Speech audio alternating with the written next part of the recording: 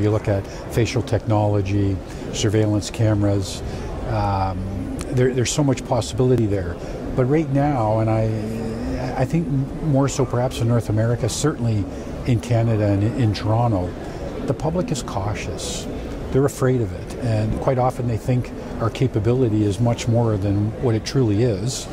Much of that probably influenced by television, but they're afraid of what it might be. So that's caused us to now talk more openly about technology.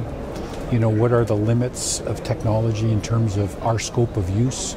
Be much more transparent about it, and to really, you know, enhance that public trust and confidence so they'll support our investment in the technology.